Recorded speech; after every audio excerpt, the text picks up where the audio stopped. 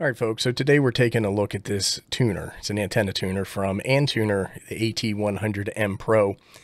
This is the latest version. I think it's the third iteration of this particular tuner, but I'm not 100% sure.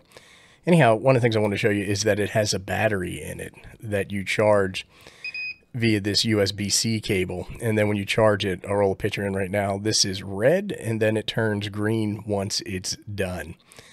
Has two ports in the back. One of them is out to your antenna and one is in from your radio. And then it also has this little jack here for a key, like a CW key, so you can use this as a CW trainer in some capacity.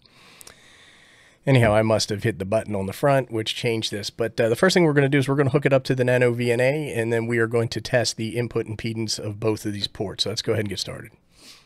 I also wanted to quickly mention that I was contacted by the folks over at Banggood, and they asked if I wanted to do a review of this particular product, and of course I said yes. So they sent this tuner to me free of charge in exchange for this video review. If you're the type of person who is triggered by sponsored YouTube content, I suggest you go watch some cat videos. Okay, we are going to test from 80 through 10 because that is what this tuner is rated for. And you can see we have a dummy load on the antenna output, and then we have our tiny SA connected to its channel 0 or S11 port. It's going to shoot a signal out this cable into the input of the tuner, and it's going to reflect back any SWR that we see. Let's take a look at Nano VNA Saver. Okay, we're connected up to Nano VNA Saver, and we ran a 101 point sweep with 10 segments. So that gives us 1010 data points. Anyhow, if you take a look in the upper left-hand corner, you can see we swept from 1.5 megahertz all the way up to 30 megahertz.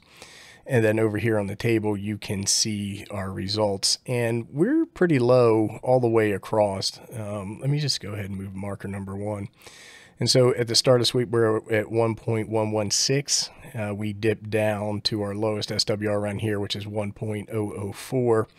And then it starts to creep up. And at the end of the 10 meter band, we are at 1.28, which isn't bad. What I'm going to do now is I'm going to reverse the ports, and then we're going to take another look.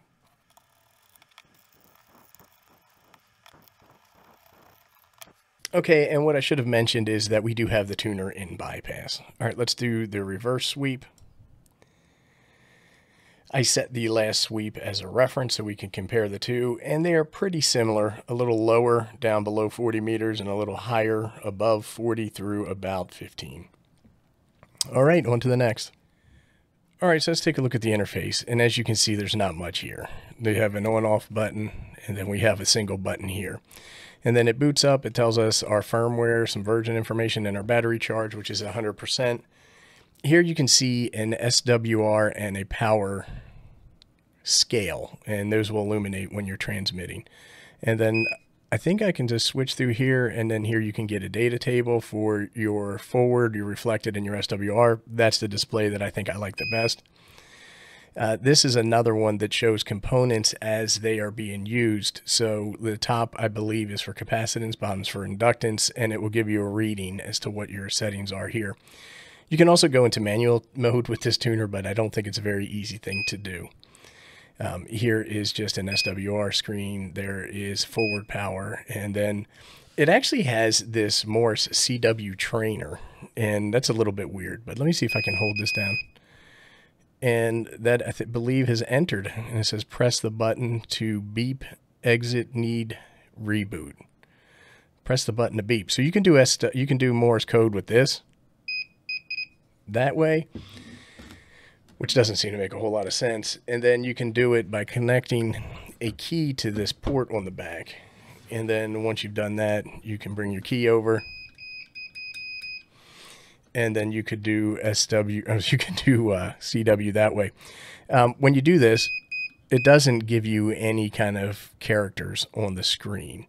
Anyhow, let's go ahead and reboot to get out of this mode.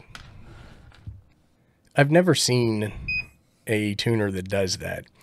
Anyhow, I can do a long press, and that takes me into the configuration menu. And this is going to be tough to read, so I'm going to actually look at the configuration settings on the manual. So this is the manual here, and if you take a look at the properties up here, it says it'll support any radio. So it's auto-sensing. You don't need to connect a cable for this up to your radio. What it'll do is it'll detect the frequency and then tune accordingly based off of SWR. And here it shows its power range. So you can see 1.8 or 1 to 18 megahertz, I'm sorry, for a single sideband and CW. It's 0.1 to 100 watts, peak of 150 watts. Above 18 megahertz to 30 for SSB and CW, it's 1 to 50 watts. And then it says here 1 through 30 for FM, AM, and FT8 is 50 watts. So I would really just suggest using this as 50 watts. What I'm planning on doing is using this with my IC705 and a little amplifier that I've got that does about 50 watts. I should be okay with that. Here's some other information about the battery, and then shutdown current, standby current, and some other information in here that you might want to look at.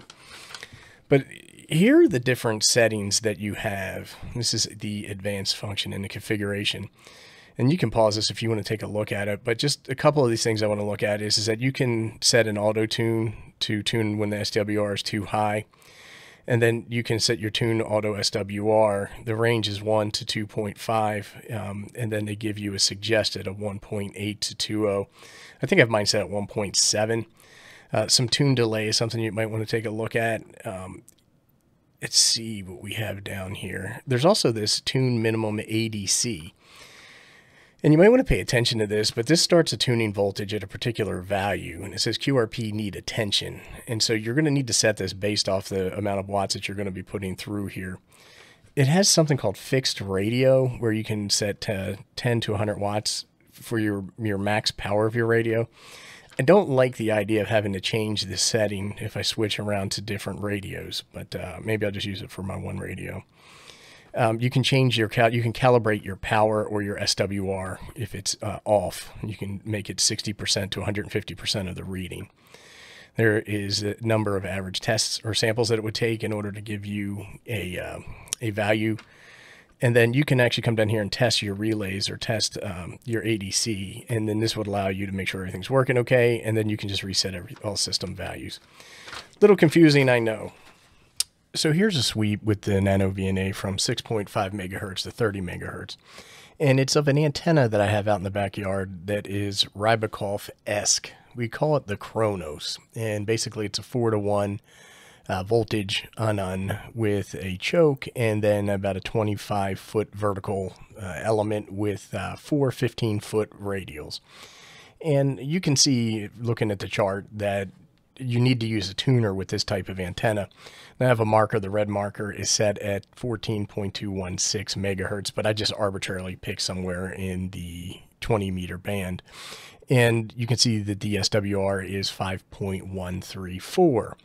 And then we're going to take a look over here at around 21 megahertz, which is probably the highest mark of an amateur radio band. So like 21.250, we're looking at 5.7 SWR. So those are going to be our two test cases. So here we are on 20 meters. And one of the first things I want to do is turn the amp off and put it in bypass mode. And then we're at about 15% power level. And you can see that the tuner tunes 20 meters with no problem. Let's just double check. And then now let's turn on the amplifier and see what happens. And I've got 0 problems here, which is nice. Now this is the configuration that I typically would use if I was operating portable. Let's turn the amp off and then let's go to 15 meters or 21 megahertz. And you can see that it easily tunes that up, no problem. Now here's where it's going to get a little bit goofy. Once I turn the preamp back on, I start to have a little bit of trouble here. And you saw that the tuner was able to tune the antenna, so I'm assuming the problem is a combination of this amp with this tuner on 15 meters. Now if we turn the power down, we get a little bit of a different story. You can use the amp just fine, but once we start to turn that up, we start to get an SWR condition that causes everything to fail.